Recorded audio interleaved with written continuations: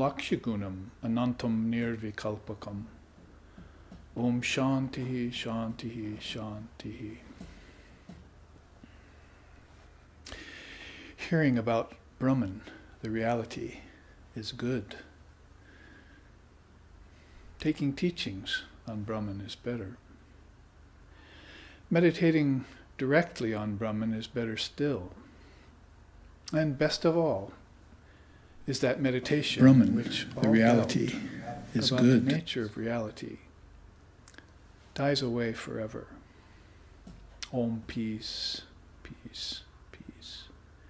May peace be unto us, and may peace be unto all. Om Hari Om.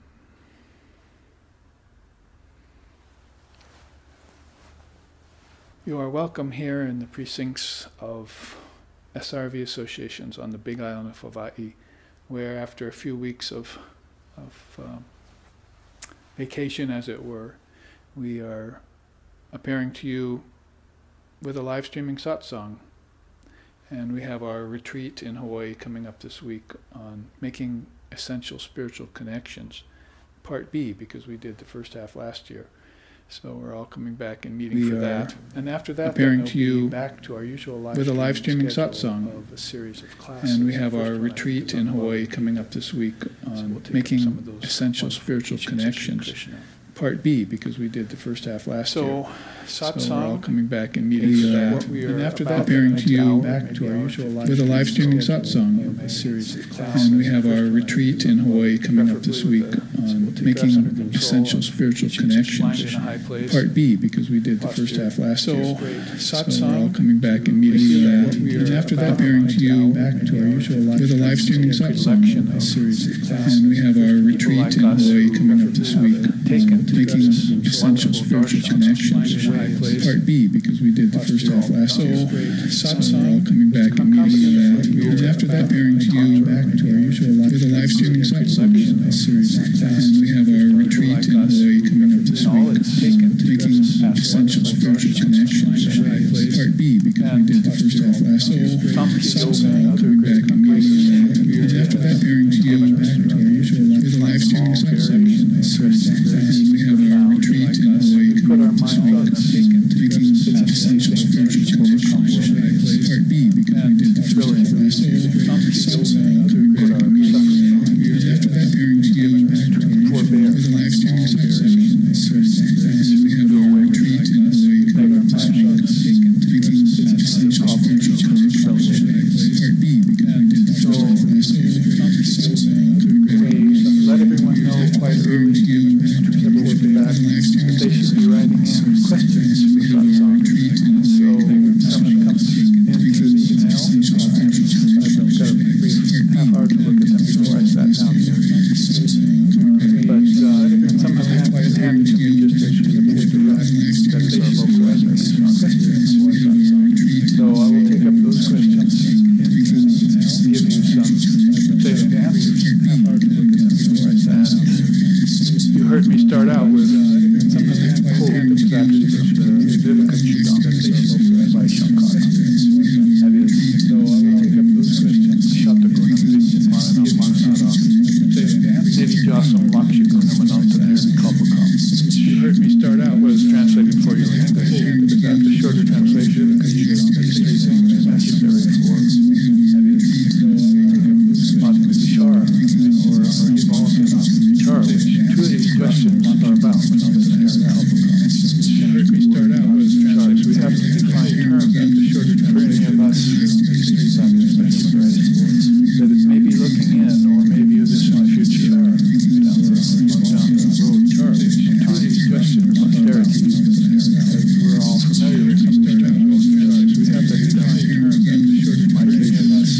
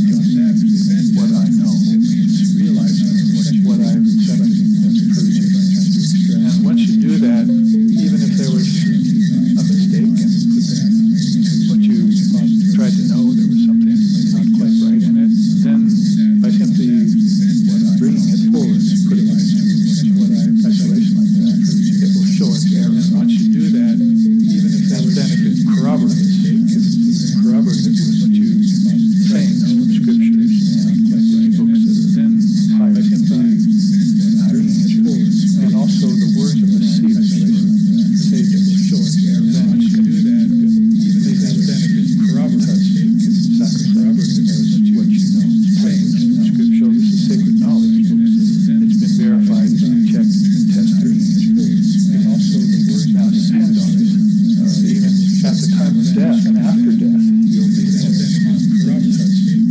basically, you might as well define that as a subtle muscle. This is sacred knowledge. Even if you didn't get enlightened, or you thought you didn't get enlightened, given lifetime, and you reached the moment of passing at the time of death and after, you would have built subtle muscles that you'll feel basically propelled out of the subtle muscles into the kingdoms of heaven. If you didn't get enlightened,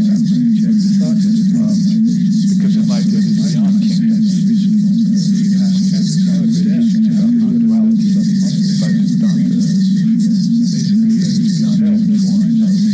Form the kingdoms of heaven. And further, you're in a place where you're still, because enlightenment is beyond form. Things, beings, gods, goddesses, places have names, locations have names, even the kingdoms of heaven. So, absolute reality and the enlightenment that goes with it would be beyond those. So, this verification of truth, called mitigation, or sometimes they call it anubhav, direct spiritual experience. So, you actually got something out of your life, enlightenment that goes with it would be beyond. What an amazing thing. So, higher knowledge, paravidya. Avidya is quite common, that is ignorance. See, and aparavidya, lower knowledge, also quite common. Secular subjects, schooling, all that. See, but paravidya is very rare. So I wanted to give you that little, and my usual kind of preamble to any kind of event. When we start to sit like this, cross-legged with our breath controlled and our spine straight and our minds focused, because that position, that manasana, that asana, if you will, is seen on serious people, on people who can focus on deeper matters.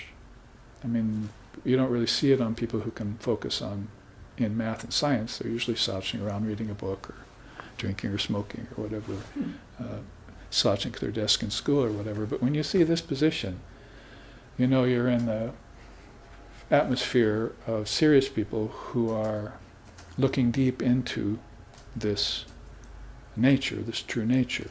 And so this has to do with these first two questions, Atma-vichara. We should get to the questions so we don't run out of time and we can get everyone's question if we want. I want to adjust this so that you can see it eventually. That's better. There's so little glare. Okay. Now, that later, but let's take up these questions on Atma-vichara. Actually, before I do, though, there's a question here that maybe is even more in keeping with a preamble like the likes of what I just did. It has to do with evil. Now, Vedanta doesn't usually water the weeds. It waters the flowers. So you don't hear a lot about evil. You don't hear even that much about suffering in Vedanta. In Buddhism you will, and yoga you will, and so forth. Vedanta pretty much cuts up here, it cuts at the throat. And so it in other words, it assumes you're a mind right now. You're not a body. And you're not even prana. One of the questions here is about prana. But it assumes really you're a mind. And it's why it's a part of the mind-only schools. You see, these great teachings of India are called mind-only schools because they know that everything from the mind down came from the mind. That is, it would have to be thought and energy. Man does not live by bread alone kind of energy, we call it prana, and body, physical bodies and planets in space, all kinds of physical bodies have come from the mind, actually, as concepts first, and then as solidified properties using the 5 elements. So at first everything started off in the mind, you see. And like I was saying about that question somebody told you in high school, it started off in God's mind even before it started off in yours. There's a name for that in India called Mahat, the great. It simply means, if you want to put it into English, Mahat means the great. So it's the great mind. And it's at a universal level. In other words, there's a collective level. gods, goddesses, deities, celestials, ancestors, humans, animals. I mean, that's all kind of a collective mind. And then there's an individual mind, which is each one of our minds, our brains, as it were, and their capacities. So those are two kinds of mind, but there's a third level of mind called Mahat, or universal mind, or cosmic mind, sometimes they call it. So if you were to plug that in, then you would know what they mean when they say, basically we're looking at you as a mind at Vedanta. We can't look at you as Atman yet because you haven't realized Atman. Atman is beyond mind. That's soul or spirit or Buddha nature or other names that have been given for it in different traditions. That's beyond name and forms, beyond thoughts, beyond intellects, beyond thinking and all of that. So there's a separating the wheat from the chaff, or making finer distinctions in these inner realms that we're talking about. All right, so there is a preamble to the preamble. Now we get to the question about evil and how Vedanta might want to deal with it. Let's read it first. I recently shared with someone my belief that even people who commit heinous acts of violence also possess inner divinity at their core. So he's talking to his friend about this. My friend disagreed and said that he believes human beings are inherently evil. I know that as Vedantists we don't go along with the idea of original sin, but when I shared this conversation with one of my Sangha brothers, we both thought that perhaps we remembered you, that's the Guru, saying that there might be truly lost souls, the demoniacal ones, who do not possess this inner divinity. Could you please help clarify this for us? I can certainly give it a try. I'd have to take it into portions. First of all, original sin is a concept in Christendom, of course, and it's not necessarily that Vedanta doesn't fully go along with it. It can entertain it as an idea. There is such a thing as fallen souls in Vedanta. We just call them ignorant, that's all.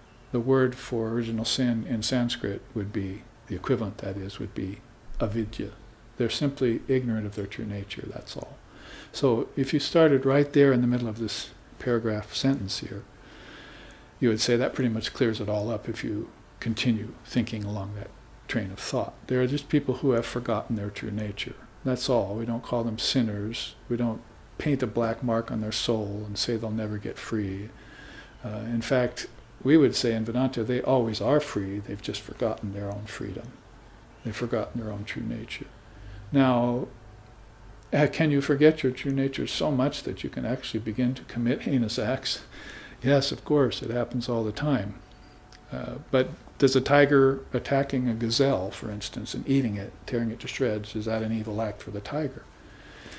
So when you bring up heinous acts, consciously heinous acts, you see, then you would have to, in Vedanta or in yoga or in India, you would begin to think more along levels of karma, cause and effect, than you would along lines of condemnation, judgment, reformation, so forth, and salvation.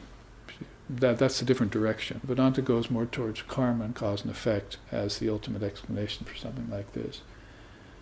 Beings who commit heinous acts will be born again to pay off these debts. And I don't think Christ would disagree with that.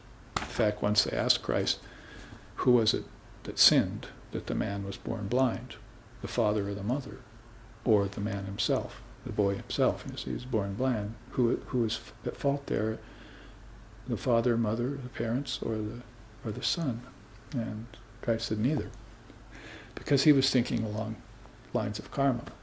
That man committed some act in a previous lifetime, and because of that act he was born blind in this lifetime. So it's not his fault in this lifetime. He's just paying off the debt, you see, of his karma. So Vedanta wants to go towards a more practical solution and explanation that gets rid of guilt and shame and that kind of overlay, because it's not productive. You want things that are productive, that can help you work your way out of negativities. So,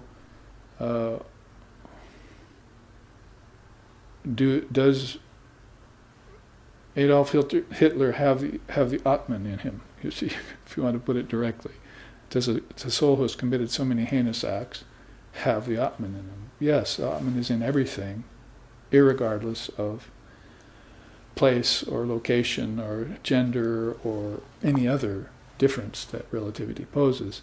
Their Atman is there in everything, even objects that don't have the ability to act on their own, that is, don't have a nervous system, don't have a brain and so forth. We have to think of Atman or Buddha nature as this all-pervasive oneness. It's not a numerical oneness because that has a limitation, but it's an all-pervasive oneness. And just like you might say, if you exposed a tub of water to sunlight, things would start to grow in it when nothing was there to begin with. In that same way, as an analogy, if this ocean of consciousness gets exposed to the light of these worlds, then things begin to grow in it, just naturally. And then they also dissolve back into it. Things are coming forth and merging all the time.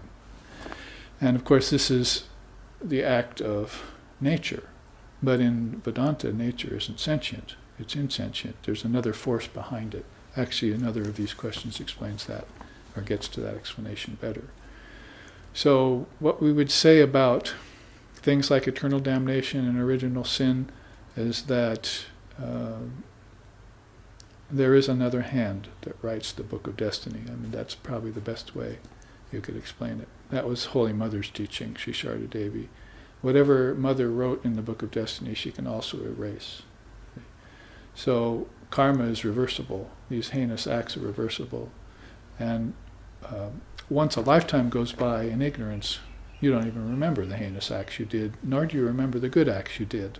See, once you're in this lifetime, who remembers them? Only a person who meditates and uncovers them, who has that kind of power, that kind of penetrating power to go back into the subconscious mind. Not talking about the brain, I'm talking about the mind, because in the mind is the memory of all things. See, at the collective, individual, and cosmic level again, the mind holds everything like that. Smriti Hetu, it's called. It's a cause of memory. So there's a subtle cause for all of your acts and all of your thoughts, and they're all pinioned together. And if you can find them and disperse them, then your karmas will be neutralized and you'll be free again. See? In Vedanta, everything's an overlay over formlessness. Formlessness is the reality, and whenever everything turns into a form, it's an overlay, it's a superimposition, sort of like, now you see me, now you don't, right? So this is an overlay, a form over the thing that you're looking at, which in that case with a capital T would be Brahman, or formless reality. That formless reality is not subject to good nor bad, nor virtue nor vice, or pleasure or pain, or any other pair of opposites. See, it's ever pure. In fact, Sri Ramakrishna said about it, it's the only thing that can't be defiled by the tongue or by the acts of mankind. Cannot be defiled ever. So if you make room for that in your way of thinking, in your life's philosophy, then it pretty much answers a question like that before it even comes out the gate of your mind. See? You just have to plug in certain principles that are tried and true, again corroborated by scripture and the words of the seers and sages, and then all of a sudden you can make sense out of something like that, like Christ could with the blind man, or with the leper, or with anyone, the adulteress, or any other person he encountered. He didn't see a sinner there. He just saw an act with its karma that hadn't been resolved yet. And he was just there to show them how to resolve it. Now there's another way to approach this question. I don't want to take too long with any one question, but another way to approach this question is that Vedanta thinks about all of the world as being unreal. Worlds of name and form and time and space are all projections of mind, so they cannot be real, not ultimately. And the way to explain that in a word is mutability. or changefulness. It's changing all the time, and so nobody can keep track of it. What to speak of in one day or one lifetime or many lifetimes, you see. It's a constantly shifting array. It's shifting sands all the time. It's called phenomena by the Buddhists. And nobody can keep track of it. The word in our tradition is Maya. In Japanese it's Mayoi. And Zen, 52 generations later, out of India, calls it Mayoi. So it's been there all this time as a principle that is very hard to put your finger on, but if you have a word then you have a way of explaining it. You see, you think, oh, he's getting too wordy. I don't like words. I'd rather be silent. Well, maybe if you're at that level where you can be silent and see the truth, more power to you. But the Zen masters themselves say that if you can't explain your realization in words, then you probably haven't had realization. See? So these words become very important, even to people like Zen masters who are known for their silence, you see. So it's not like you throw words out the window. So anyway, by this way of saying, a word like Maya or Mayoi, or even words like samsara, which is rounds of birth and death and suffering and ignorance all the time, have to be figured into the quotient. Now, if you look at the world as being posited in that constant changefulness, then, and none of it being absolutely real, then how can a heinous act be real? And how can its effect be real? And how can even working out a heinous act, that is neutralizing karma, that wasn't real either, see? It was an assumption, you took it on, you saw through it, it went away, and you were back to your own true nature again. Sort of like an expression that passed across your face, right? Or a sweetmeat that went down the throat, Sri Ramakrishna used to say. See? You forget what it tasted like a few seconds later. So all of these fleeting experiences are like that, whether they're bad, whether they're good, or whether they're mixed. They're all constantly passing. They leave an effect, and that's all you need to know. And if you can neutralize the effect, then once you do, you'll see that both cause and effect were unreal. And that there is no cause and effect in absolute reality. Now, what do I have to do? From Shruti, I heard it. From Yukti or Manana, I rolled it around my mind. Now I have to realize it. I have to realize the truth of what was said. And store that back in my repository of undeniable experiences I had. See? That are as rare as hen's teeth, but at the same time will never let me down. So then when I see 100,000 people dying from some heinous act, then I won't get thrown off balance. So I'll know that ultimately it's a show, and that's been happening for hundreds and thousands of years, probably hundreds and thousands of yugas, that is cycles, that beings have been born and died, and not one thing has changed because of it. The only change possibly that could happen is that you lifted yourself out of the play, see, in all its facets. You got tired of dreaming. It's mass collective mental dreaming that's going on in cycles there, see, if it's all mind. So if you want to wake up, then you'll do away with the dream, and you'll realize you're the dreamer. There are actually songs in India with those kinds of lyrics. Oh, dreamer, awake, you must, you must. You see? So these are two different ways you could answer a question about evil and its suffering and so forth in Vedanta. And both of them probably are well applied. They will do the best to manana, to contemplate those kinds of things for a long period of time until these questions will not arise anymore. And you will yourself, of course, the person who asks this question is probably not a heinous being not an evil being doing a heinous act, and is a very good being doing good acts. But the same applies here with good acts in Vedanta, is that they also are a kind of gold chain. It's not like you just have to get over evil and then everything's fine. There are many people who are very good, but they're still caught in rounds of birth and death in ignorance. Good people are caught in these rounds. So Vedanta doesn't stop to pat you on the back, you see. It wants you to go the full distance, and it's going to make sure that it provides you with every means possible to do that. Take it to the full field. You see. 9 yards isn't good enough. You have to go the full 100 yards to get the goal, get to the goal. So in that way then, you can see how Vedanta deals with a question that usually doesn't come up in its periphery. Like I say, it cuts very high when you come into Vedanta. And I would say that, because I heard yesterday, read some article about a Shaivite who was saying that, Vedanta is only for the few, because it's more for the higher intellectuals and for people who have a deeper, higher mental understanding, but that it leaves a lot of people high and dry because they can't comprehend it. So I would say that's not necessarily the case. I'd say that Vedanta has its dualistic level, it has its qualified dualistic level, and it has its non-dualistic level. Yes, if you're talking about the non-dualistic level, that's of rare attainment. Those beings, Krishna, Buddha, Christ, and others, they had something very special, obviously, because they made a huge impression on the world.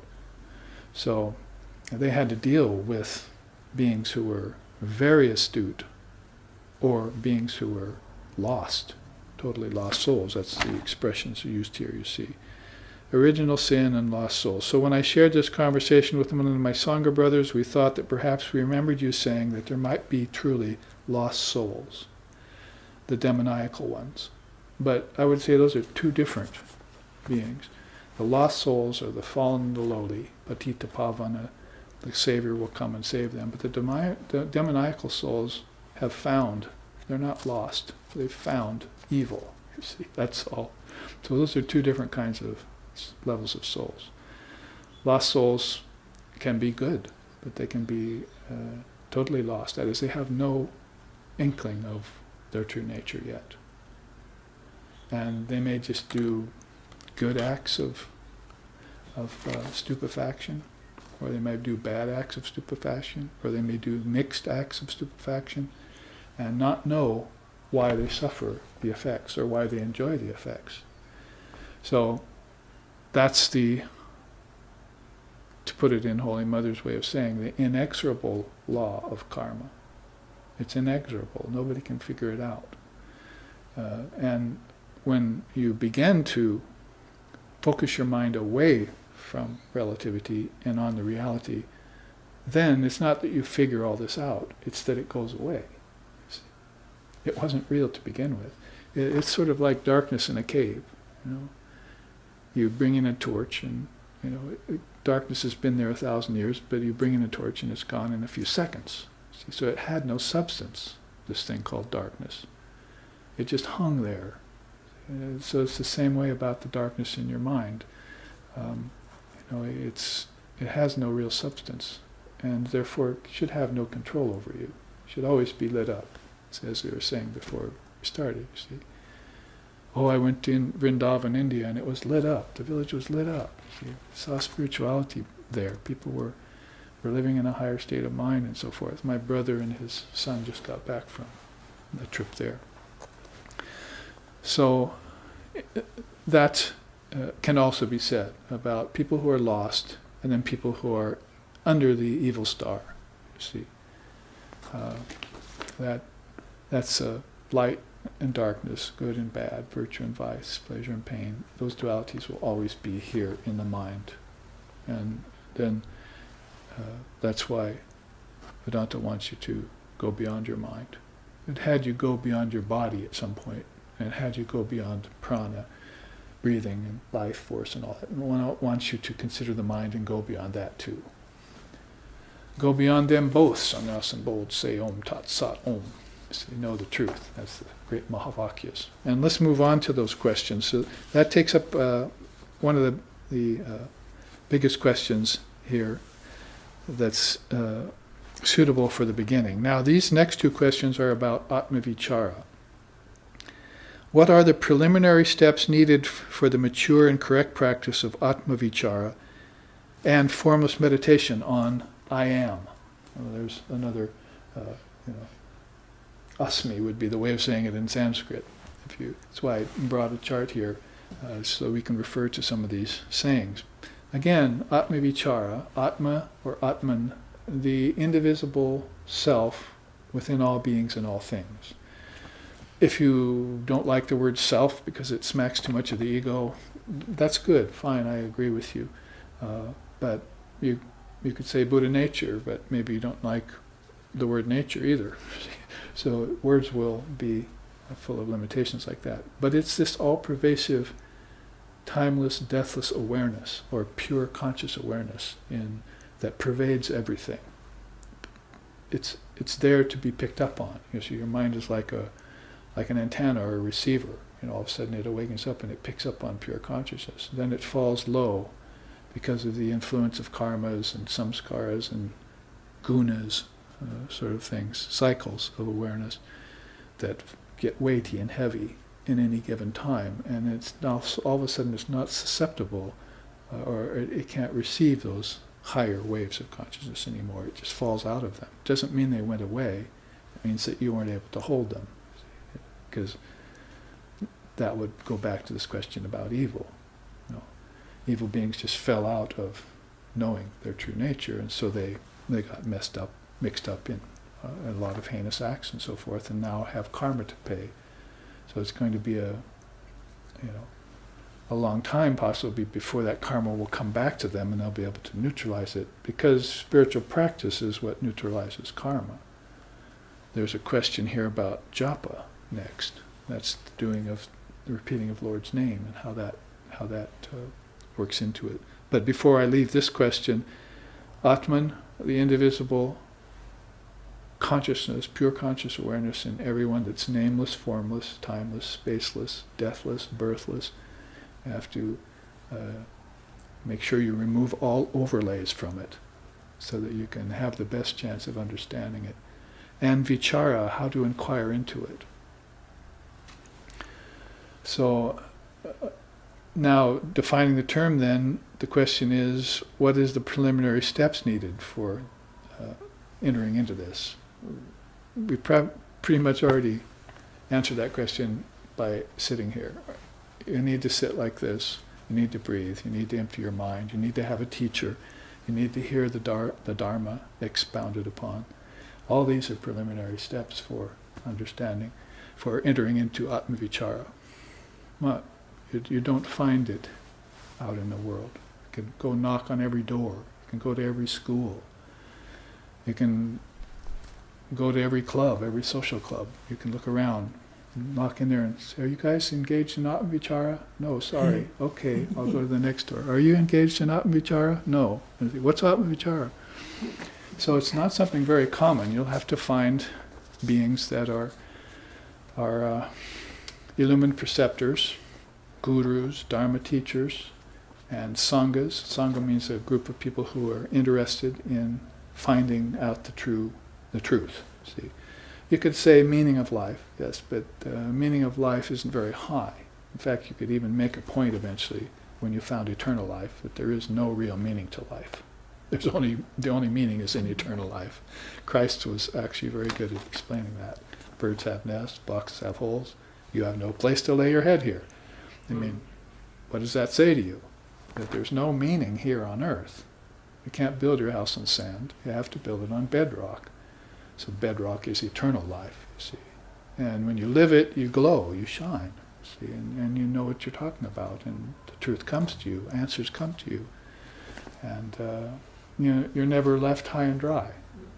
You make your way to the goal, from the goal, along the path that is the goal. It's all one essence. You're pouring essence into essence. Ya dakam shudesha dhamma siktum tadrageva bhavatum. Evam iver muner vijanata atma bhavati gautama. Means pure water poured into pure water becomes the same. And so become those great ones who realize their oneness with Brahman, with Atman. Atma Gautama. See? So if you pour pure water into pure water in a ceremony, then that's exactly like you pouring your consciousness back into Brahman, or into Atman, back into your true nature. So you'll find people looking for a way to do that. And along the way, if you want to, preliminary steps needed will be to neutralize your negativities. If you took up the path of yoga, say, right away Patanjali would tell you, klista vrittis, you've got negative thoughts. See? There are klista vrittis. What's the way then, sir? Aklista vrittis. Encounter the negative with positive thoughts, you see. This is an ancient yoga that they picked up on and sang songs about even in Las Vegas. You got to accentuate the positive and so all that kind of thing, you see. But basically it has its roots way, way back in vibration of the mind. A person like Patanjali, a father of yoga, who studied the vibration of the different minds of his students, and then went about finding a way to remove the negative, to smooth out the negative vibrations. And when he did, or anyone did, then they found out there were also positive vibrations there. And those were acting as a barrier too. Because you see lots of positive people in life, but did they ever get enlightened? Very few of them. So positivity alone isn't going to do it. See, stiff upper lip if you go about with all positivity, but the world is people are committing heinous acts all around you. Politicians are, business is. You're supposed to ignore it with a positive attitude. So you go out with a smile on your face. It's not enough. So then you're going to have to get to the depths, the root of the problem. Philosophical problems, like the nature of suffering. The nature of suffering, if I look into that, is going to depress me, you see, because there's this whole ocean of suffering out there, and people who are lost in it for lifetime. So, that doesn't look like much of a solution. Maybe I should look into the nature of my true self. I need something to contrast this ocean of suffering with. How about an ocean of bliss? See? So, Ananda Samsara or Ananda Sagara. See, do I want the ocean of sweetness and bliss and love and light, or do I want to stay in this ocean of suffering that people are cycling through, throughout ages and lifetimes? So you have to have something very, very light-filled to contrast it with. So correct practice of Atma-vichara would include all of those things. You have to take them all on. So basically, the quote we started out with, I need a teacher, I need a path, and I need to hear the truth, I need to reason about it, I need to realize it. That's both a declaration and a method. If you need a method, then Vedanta, in its qualified level, will suggest one to you. At the same time, it'll say, don't get attached to the method, see, because, why? Because you're already perfect, you just don't know it yet. So then I would disagree with the first question, that human beings are inherently evil. No, that's nowhere the case. They are inherently divine by nature, but you might say they would have to transcend their humanity. See, human beings, they're going to have to go beyond the human species, and they're going to have to go beyond beingness. What's beyond beingness? See, is this absolute non-dual truth. It's not a matter of becoming and being, it's a matter of your true nature, being ultimate and absolute, everywhere, in every location, at all times. And very rare to get a glimpse of that, even a glimpse, like a third eye opening, as sometimes they say. Now this questioner goes on and says, how does japa help to facilitate deepening of Atma-vichara? Actually says, how, why, how/why does japa help? Well, definition or defining of terms again, japa is the repetition of God's name with your beads. You call it rosary in Christendom. So you have beads, 108 seeds of Rudraksha, say, seeds on it, and you're given a mantra by a teacher, and you repeat that mantra on these beads. Maybe do 108 or maybe 216, or maybe 324, or maybe like Holy Mother, hundreds of thousands a week for the benefit of others pretty soon. You're not just doing it for yourself. So the name of the Lord is sweet to taste, see, as one song in India sings. So you get a taste for the name of the Lord that's represented by the mantra, and you repeat it over and over again. Well, that's going to get rid of your klistavrittis, and then it's going to help you transcend your aklistavrittis, your good vibrations, and you're going to reach a neutral place where there's just all light. Satchidananda, pure existence, pure knowledge, and pure bliss. See, it's one of the beautiful words for divine reality in our tradition. Sat Chit Ananda, or Sat Chid Ananda. So japa will help you then in reaching this higher end. But I would say that the why maybe is suspect there. You see, Atma-vichara doesn't usually proceed by japa. Japa, by doing japa, you may find yourself with better means for performing Atma-vichara when it comes along. But japa has its own practice. It's an end to a goal, to an ultimate goal. So you do it as a devotional practice. You have to have the mantra, you have to have the bijam, and you have to have the ishtam. The mantra is given to you by the teacher. The ishtam is your chosen ideal, say Durga, or Kali, or Shiva, or Ramakrishna, or you have it, and then you have the akutraman too, the actual japa beads, 108 seeds or something. So, and then you practice it, the art of repetition. So it's its own practice, and it must be done with devotion, heart's devotion. You must water it with the tears of your devotion, these seeds. See. So it's very interesting. There's outer seeds, right, called rudrakshas, but there's also inner seeds called the mantra, the words, like Om and Aim and Hrim and so forth. These are bijams of ancient, and very powerful. So when the Guru gives you that and you practice it, then the beads are out here, but the seeds are out here, but the seeds are also in you, right? So you water those until they implode, basically. You split them. It's like splitting an atom outside, but here you're splitting the atom of wisdom inside.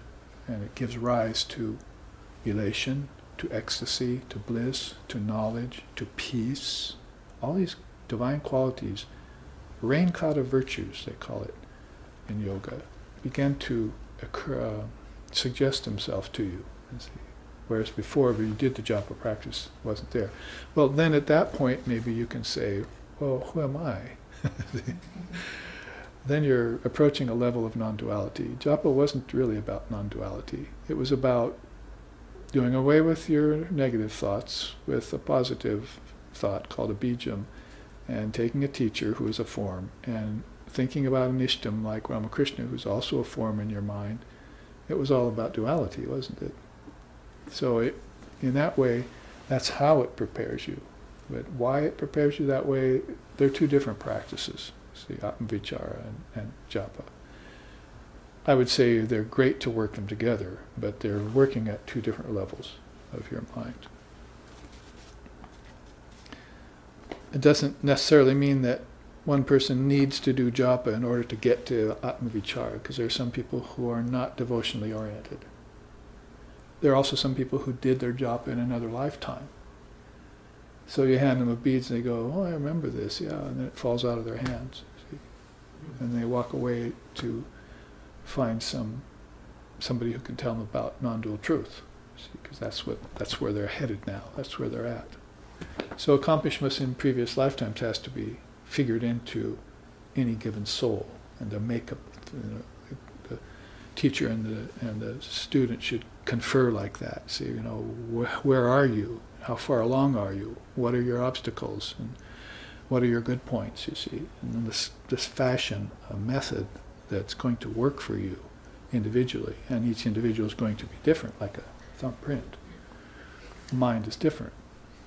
So some of them are accomplished in some ways and not so much in others, and vice versa. So a person who's more non-dualistically oriented is going to take to Atma-vichara like a duck to water. And a person who has devotion to God with form is going to take to japa. They can't wait to get the beads going, you see. It'll start smoking in their hand. All right, so those two about Atma-vichara. We've covered 3 of these questions, and we have time to take a few more. Here's a simple one. Does Vedanta or yoga have their own versions of walking meditation that is found in Buddhism? What is the point of this practice? Well, I've done walking meditation at a Zen retreat before. I've had experience with it a little bit, and it's at the basic level, it's let me rest my knees and legs for so much sitting in zazen. God, he made me sit 8 hours. I've got to get up and walk, you see. So I'd say it has a very practical. You can hardly wait to get up, and walk out in the garden. See, maybe, you're just so grateful that you don't have that pain anymore, see. All of a sudden it puts you in a higher state. But on the other hand, walking meditation, can be and should be ultimately, ideally, seeing God in everything. That was how you would label it in Vedanta. There are even books in Vedanta. One of them by Swami Shraddhananda, Sacramento. In my day, when he was still alive, we went to Sacramento, and Swami Shraddhananda was there, and he wrote this beautiful book, Seeing God in Everything. So. In Vedanta, that's kind of the idea. So in Buddhism, it's a practice, you see, but that's at a lower level. See, it's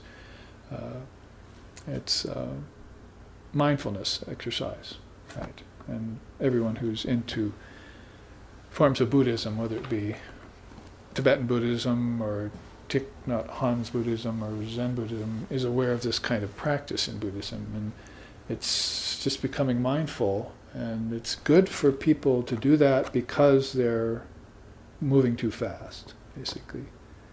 Things are going by them too fast. They're walking by the tree. They don't know that Buddha nature's in the tree. I heard a Zen master say that recently, or read about it. It says, Buddha is the trees. So you're moving by the trees, and you're not seeing the Buddha. You're just seeing trees go by.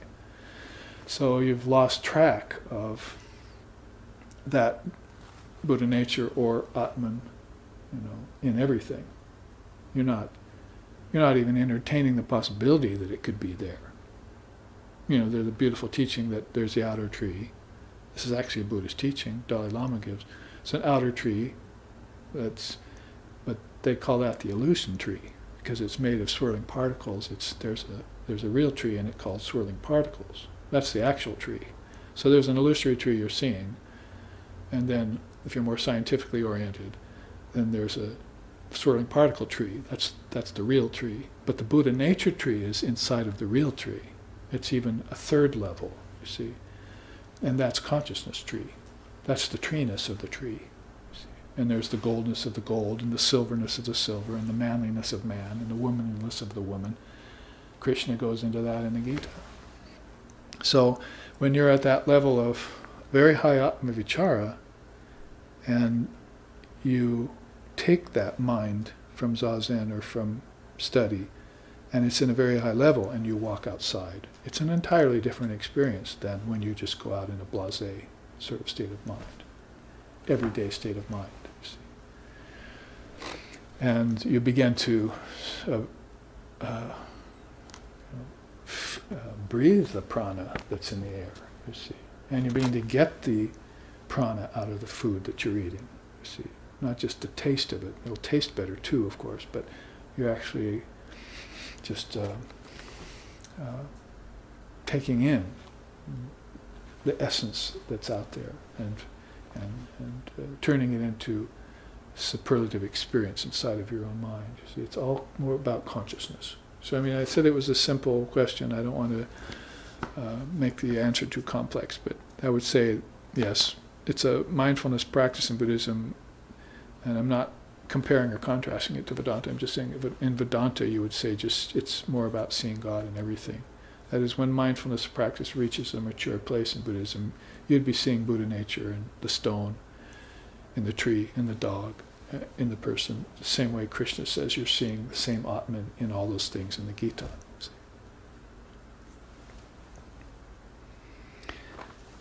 And the end of those 4 questions, it says here, thank you, peace and Om. So I send the same back to you. Now there's one more question here on this sheet of paper. I have a question for today's satsang. In terms of connection between the mind and the prana, life force, is all prana governed by thought? If all thought manifested through prana, what does the Mahavakya I am prana signify? All right, so this young student, I know who this is, has sent this in. First of all, I have to say I've never heard of a Mahavakya called I am prana. Here's the Mahavakyas. These are the traditional ones. Aham Brahmasmi, Ayam Atma Brahma, Pragyana Brahma, and Tattvamasi. You can see that it has nothing to do with prana, it has everything to do about Brahman, or true nature. Nameless, formless, birthless, deathless, timeless, spaceless, transcendental consciousness that's permeating everything. Not only is it transcendent, but it's also right there, immanent in everything. But since it has no name and no form, it's sort of like trying to see air, sort of like the fish getting together at the bottom of the ocean, arguing about whether water exists or not, because they can't see it. Right? So, oh, my great-grandfather was a great fish, and he said water existed. Well, they're schools of fish, right? So they have to get together. So it's sort of like that. And the same with, we can't see air, but we're not denying that we live by it. The same way the spiritual seeker can't see Atman and explain it, but knows that that's what everything lives by. So this questioner says prana. So let's clarify that question first. No, there is no Mahavakya called I am prana. If you're really into life force, then that's when you say that. See? But attachment to life force is one of the things that recycles you in rebirth all the time. People have a very strong attachment to life force. Patanjali, the father of yoga, calls it abhinivesha, clinging to life. It's one of the 5 obstacles to spiritual life, is clinging to this life, clinging to this body, clinging to this energy, even clinging to this thought, especially if it's lower thought or heinous thoughts, you see. So other great statements are there. I am pure consciousness, I alone am all, all is Brahman, I am Atman, I am all, and so forth. Brahman alone is real, the world is unreal. I mean, there are all sorts of great sayings in the Upanishads and the scriptures. But the 4 classic Mahavakyas are there. And you must do inquiry into them too, inquiry into the meaning of the great sayings. So that's a kind of form of Atmavichara, isn't it? It's all talking about you, really, your true nature. They're bringing you to that point of you, who you are. And so the question is, who am I? It's a famous question in Atmavichara. So let's start at the end of his sentence there, the end of his paragraph there, and answer that first. There's no Mahavakya called I am prana. But back to this question that is more relevant. In terms of the connotation between mind and prana, life force, is all prana governed by thought? Ultimately, yes. But after you die, then your fingernails continue to grow. There's a prana that's actually still in your dead body, causing your fingernails to grow, and your hair to grow, and so forth.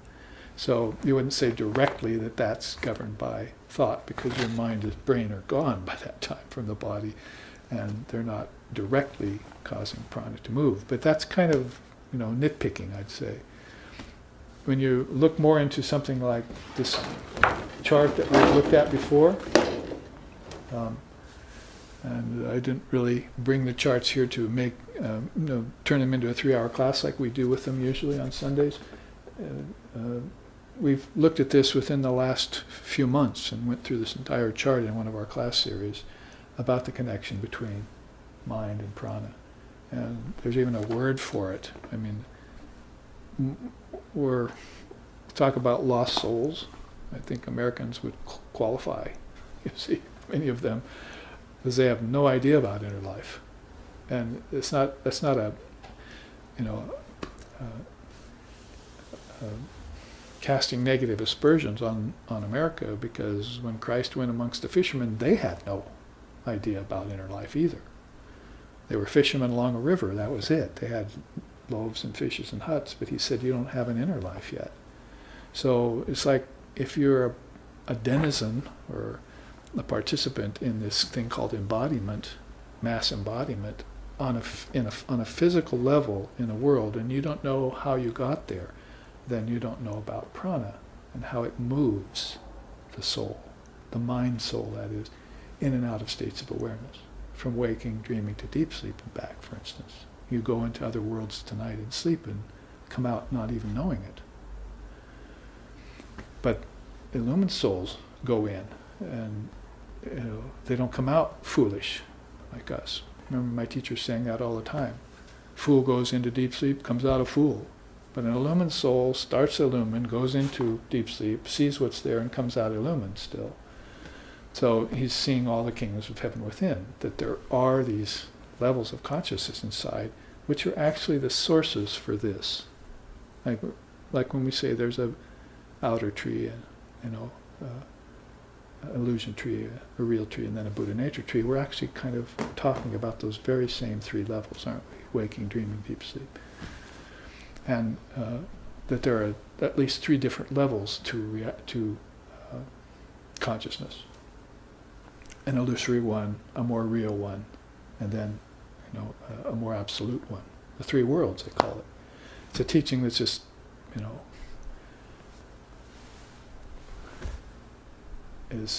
inundates everything that's come out of India as far as philosophy goes, the three worlds. So AUM of Om is indicative of the three worlds, and the Om is the word. In the beginning is the word is with God. So that all of that has to do very powerfully with these movements, or these supposed movements that we're taking, and we're taking them by prana. I mean, right now we're breathing in, we're holding, and we're breathing out. That's the three worlds. It's waking, it's dreaming, and it's deep sleep. It's birth, it's life, and it's death. Breathing out is death.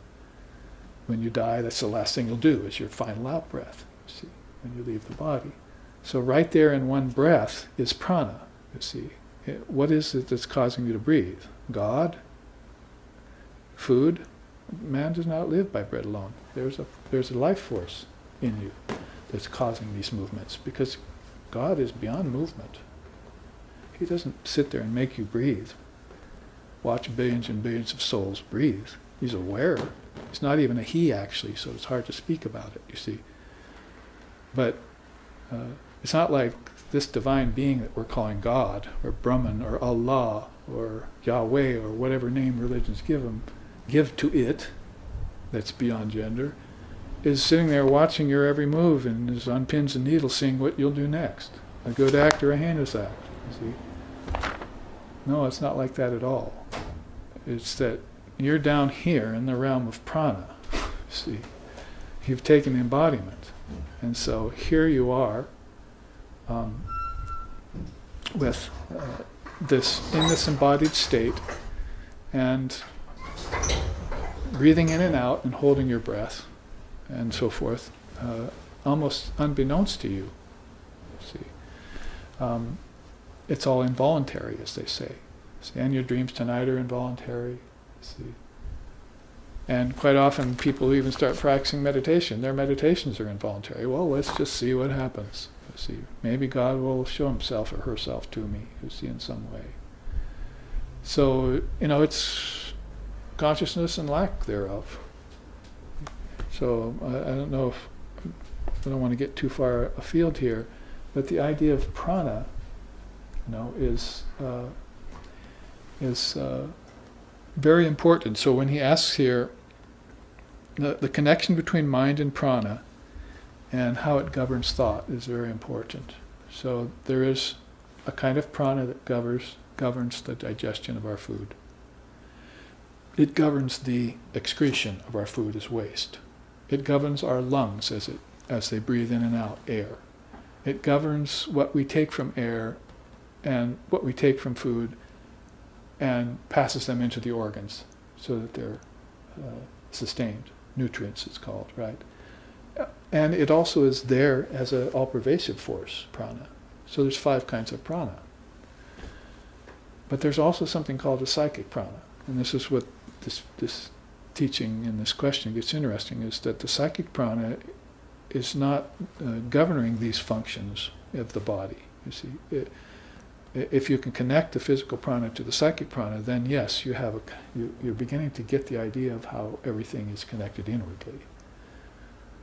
And but what you'll find is that when you reach the level of mind, that there's a different kind of energy working there that takes your thoughts here and there, that increases your intellectual potence or decreases it. You know, it's either there or not. That causes ebb and flow in your thoughts, even causes ebb and flow in your awareness and meditation.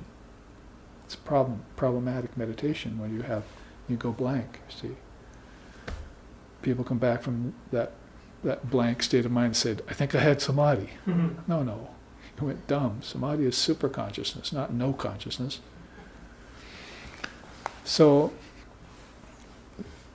you can see the importance of psychic prana then. It's kind of an untapped area, you know, for us as Westerners, and even, I'd say, even denizens of the world today, it's rather untapped, psychic prana. Vivekananda mentions it and brings it out in the Yoga Sutras when he comments on them. Not just prana, which the people who are attached to body and health are all into, but psychic prana. You see, so that's why I put together this, you know, food, you get strength. Strength, you increase your stamina. Stamina, you can master your posture, sit like this again. You can then purify your senses. Then you can equalize your breathing. It never occurred to you that your breathing's erratic, and if you equalize it, peace of mind will come back. See? Then prana kicks in, you begin to know about prana, and you purify it. That is, you begin to eat better food. You begin to see better. That's purifying your prana. You begin to taste better, hear better. You know, it has also to do with purifying the prana. Then you control it. Why? Because you want to take that in towards the psychic prana. You raise it up, like you would raise kundalini up the spine. And you frequent holy company, and it gets more refined. And you select a guru, and you secure a mantra. Psychic prana is all of a sudden on you, you see. You cannot deny it anymore. Your life is inward now, you see. That's the pillars here, you see. Inner life really begins to get good, as they say, right there, when you can control your own mind. Not just control your body like the Hatha yogis can do. Oh, great, I can, you know, walk on water, or I can levitate, or I can take my intestines out and wash them in a stream. You see, big deal. That's just physical stuff, you see. But when you get here, you can control your mind. Then these yogic powers, which are not occult powers, but which are powers you can use for enlightenment, see, come to you. The rain-cloud of virtues, Dharma Mega Samadhi, they call it in yoga. So, going on, because we can't take a lot of time with it, you begin to conduct worship. Now, you might say that here's where you stand up and walk outside of the zendo and, you know, do some conscious walking, you see. Before you were just doing it because everyone else was doing it, and you wanted to rest your legs, as I was saying. See? But here you're actually getting up and you're conducting worship. I mean, we conduct it here at the shrine. See, we have flowers there, and incense and candles, and we do pujas, and, you know. So this is called outer puja and worship, and it's very good for the body and senses and ego to do that, see. But it doesn't mean that that's the only way you can do worship. You can do it right out there in nature. If you have the psychic prana awakened, then everything is looking like God to you. You see, it's vibrating with prana. You're seeing the pranic element in it, not just the objects and the wind blowing and the scenes, like a nice sunset or the wind blowing the trees. Oh, I feel so good. You know, oh, that's so cool. You see, I'm going to go sun on the beach. No, none of that. You see, it's this interior life now. I've told you that story before about the Swami who walked into this beautiful apartment they'd rented for him with a view of Puget Sound up in Vancouver, and walked over and shut the curtains. And the person who was with him said, "Why did you do that, Swami? It's a beautiful view." He says, "I've got everything I need inside. My view is inside." That's old now. I've seen it 100 lifetimes. When am I going to get over it? And stars and, shooting up rockets, popping firecrackers. When am I going to get over it all? Because the interior view, all of that was so fascinating to me came out of what's inside of me. I have to see what's inside of me because it's much more satisfying. Well, this is all a way of saying about awakening psychic prana in yourself. And it may be already awakened in most of you, and you're actually learning more to control it. You see? That's why you frequent Holy Company and you select a teacher and you get a mantra going. It's all going by prana now, isn't it? And a prana of a deeper level.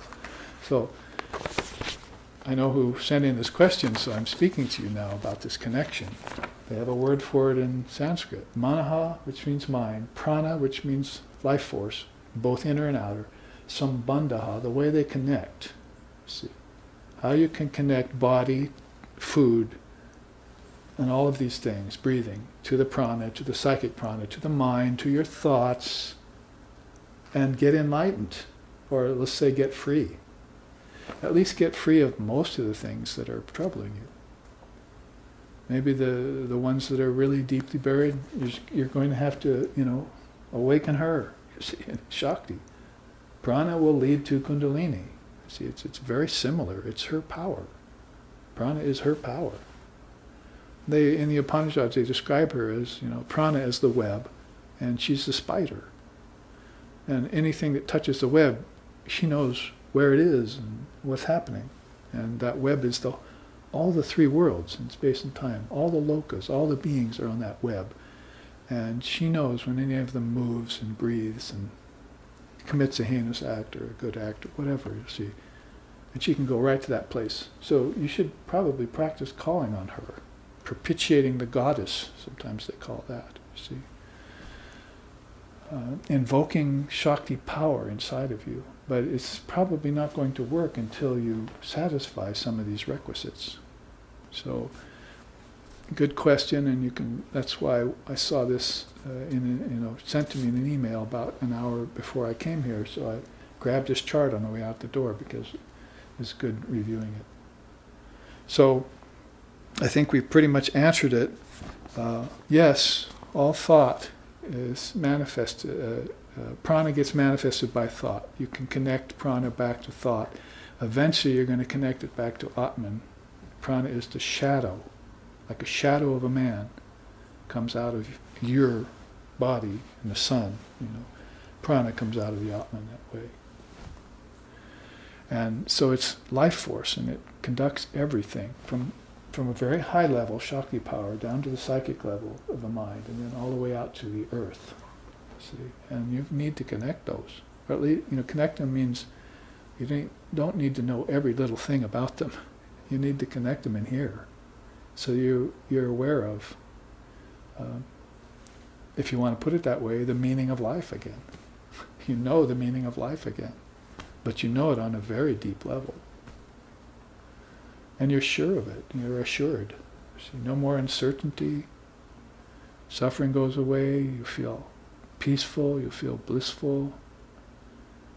Anything that comes as a challenge, you can meet it and defeat it. See? And you just live as if you're taking a walk, outside in the zendo, walking consciously. See, but now you're walking inward consciously. You're taking a stroll in your own mind. Our founder actually used to say that. Come, body, my friend, let's take a walk in our mind, because he knew all of this was mind. Most people don't go out the door thinking, I'm going to go walk in my mind. See, I'm going to go walk in nature, and the trees go by and all of that, you see. But what if you were to know that all of this came out of the mind, and all of this was just your thought made manifest? As she said to us, Holy Mother, objects are thought concretized. So what if you knew that without a doubt? Well, the only way you would know it without a doubt is if you'd done some connecting. Manaha prana sambandha. I mean, this is an ancient, ancient word, thousands of years older than the Christian era.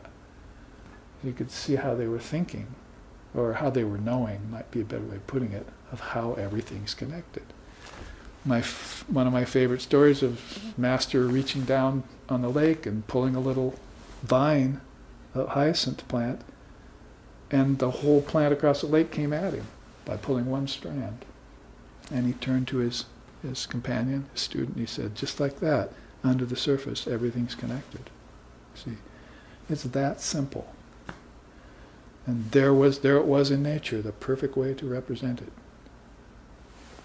Pull that for half a mile across, the whole hyacinth plant that was mostly buried underwater came at him.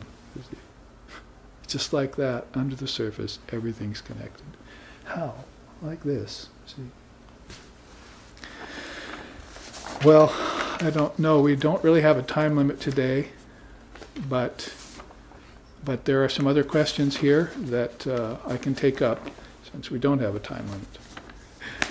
We've gone about an hour and 20 minutes. I was going to take an hour and 15, but let's take at least one of these here on this list.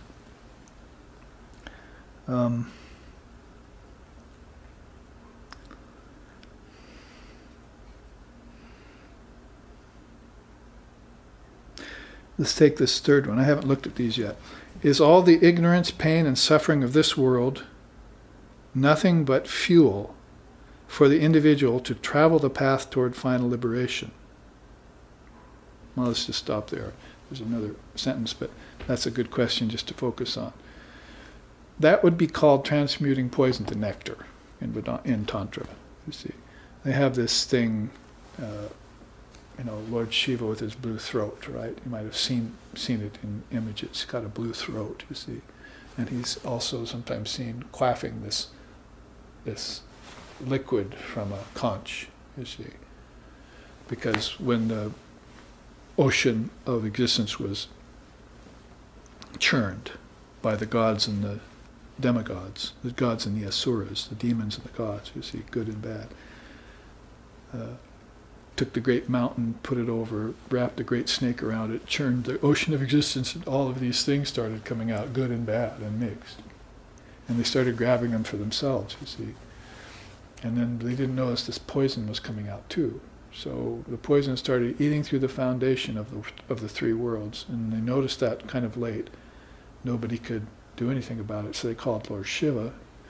Lord Shiva gathered it all and drank it. And then, Shakti was there, Divine Mother. See, and she put her hand here so the poison wouldn't go to his digestive system and destroy him. So it's caught in his throat, and his throat turned blue. That's called Nilkanta. That's a name for Shiva, Nilkanta, a blue-throated one. And that was because he quaffed the poison of relative existence, this ocean of suffering you're talking about in your question, and took it on, you see.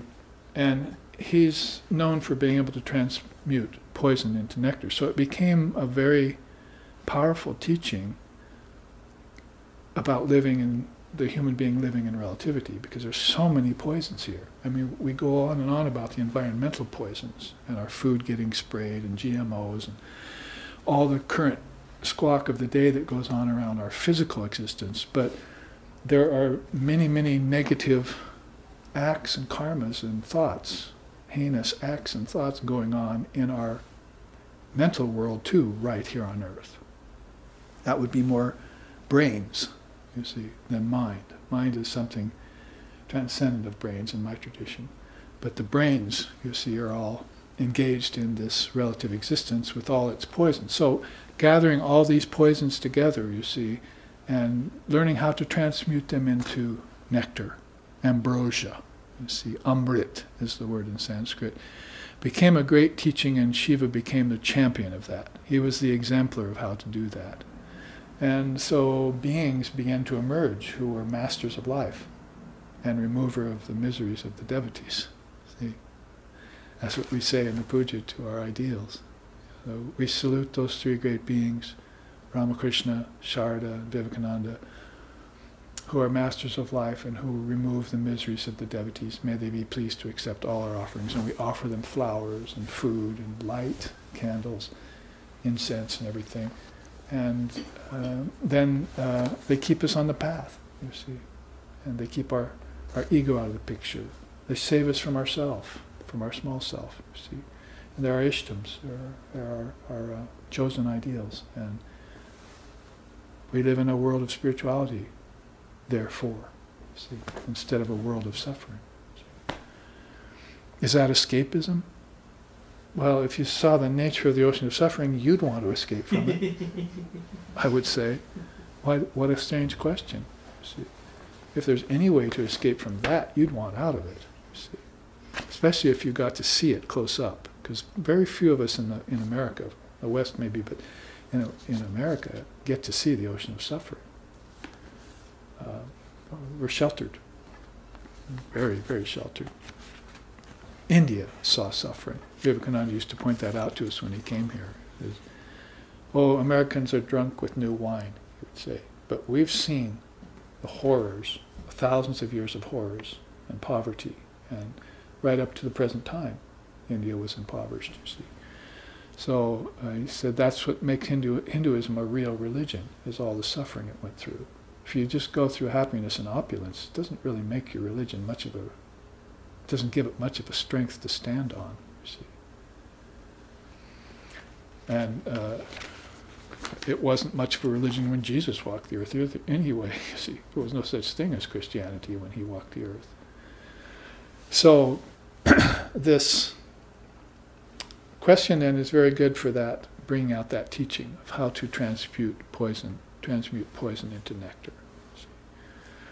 And to finish the question, this is fine for the soul who is aware of the path, that is, transcending this suffering and pain.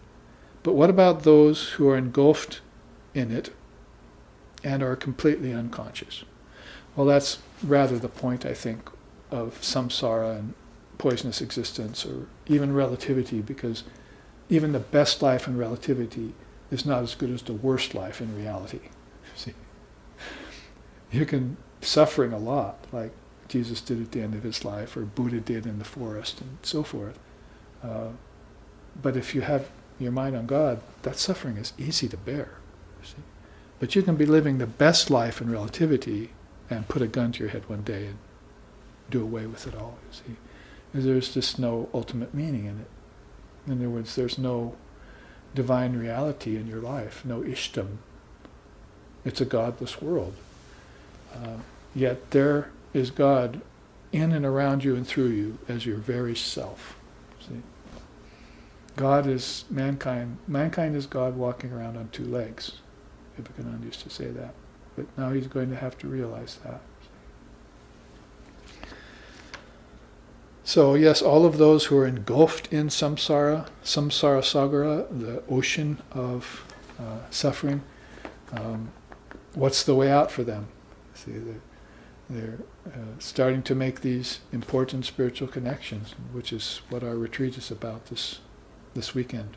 We'll be retiring near Pahoa there into a very nice reclusive place and retreat, and we'll be studying how to make crucial spiritual connections. But it's very apropos to this satsang. It's why this chart was brought along, and these questions were also just naturally fell into that. You see, we want to avoid the ocean of suffering at all costs, and because it's ultimately unreal.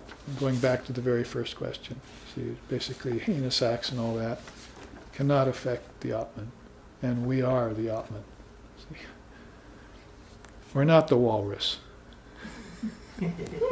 Unless the walrus is realized as Atman, then we can be the walrus too.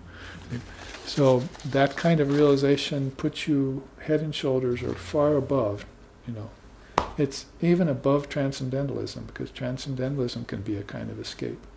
You want that kind of Zen Buddhist realization that all this is Buddha nature. Even taking a cup of tea with my friend, my student, you see, is Buddha nature in action.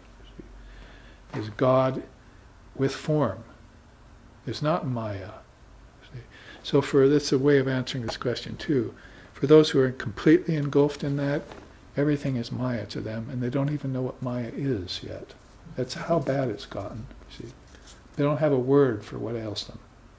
Sort of like having a disease and no doctor can find it. Have you ever been in that situation or known a person who has passed maybe months or years having something wrong with them and nobody can find it, not even doctors?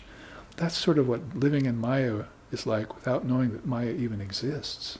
See, this is the situation of people like this that you mentioned in your question. See? So we need to climb out of that into higher awareness. Any way we can get it, in any method we can use that will take us out of, if you want to put it philosophically, tamas, darkness, into rajas, activity. And that's where America is right now. See? And then into sattva, balance. That's the natural sequence of things. And then beyond sattva to pure sattva, as how Shankara put it. You begin to study scripture, all these things are pure sattva, you see. All of this was sattvic, and then rajasic, and then finally back here, if you're attached just to food, it's just tamasic. You're just, as my teacher used to say, a man does not live to eat, he eats to live.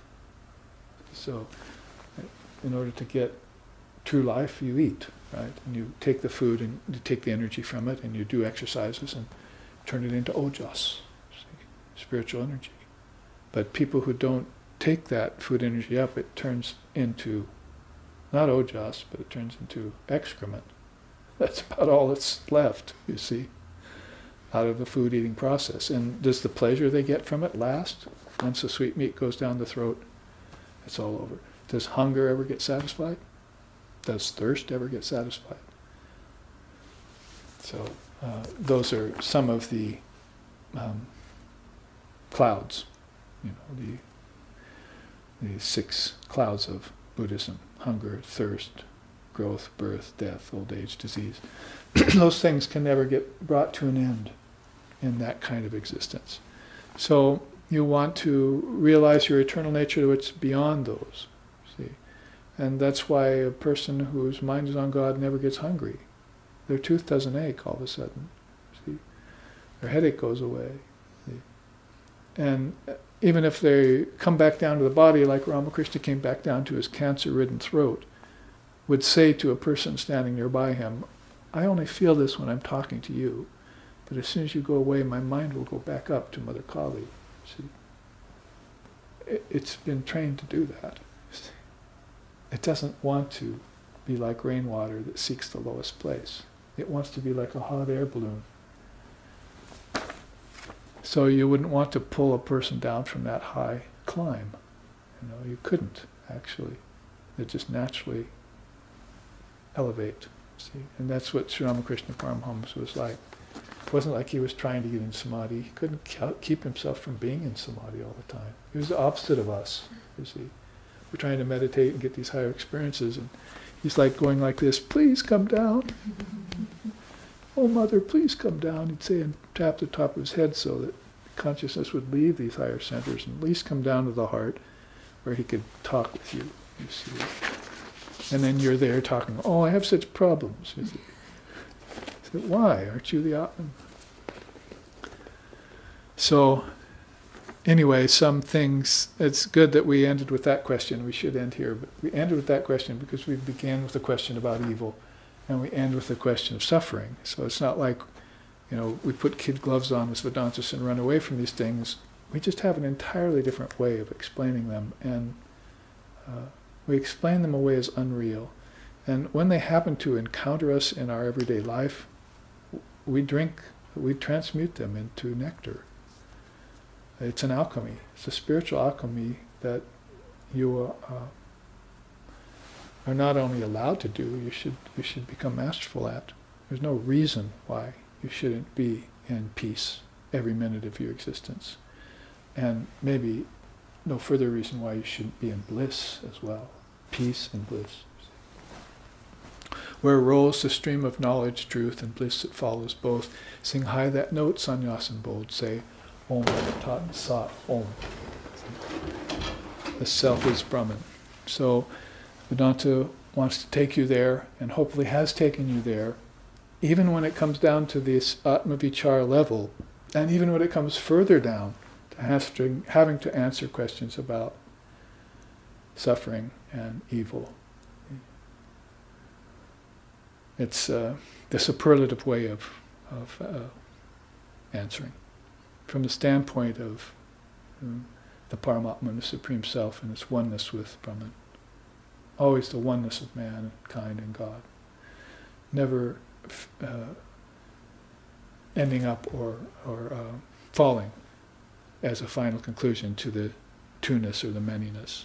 See, it's always in this innate oneness of the soul, which is an all-pervasive oneness, not a numerical oneness, all-pervasive oneness. So here we will end with our usual chant and end this satsang, and then see you again in about 2 weeks, I think, for our first in a series of about 5 classes on Bhagavad Gita. I hope you're all here on Sundays to join us.